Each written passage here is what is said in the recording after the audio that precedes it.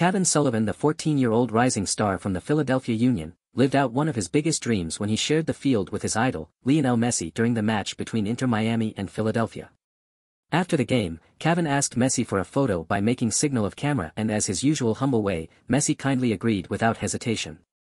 Cavan was over the moon and said, "I couldn't even fall asleep, I just kept looking at the picture we took together," Sullivan told the news reporter a day later, after a game with Inter Miami vs Philadelphia.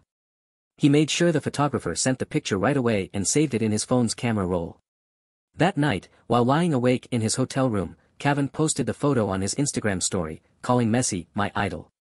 In addition to this special moment, Cavan also shared an old picture of himself next to Messi's 2015 Ballon d'Or trophy from when he was younger. The two photos capture how Messi has meant to him over the years, making the moment of meeting his hero even more unforgettable.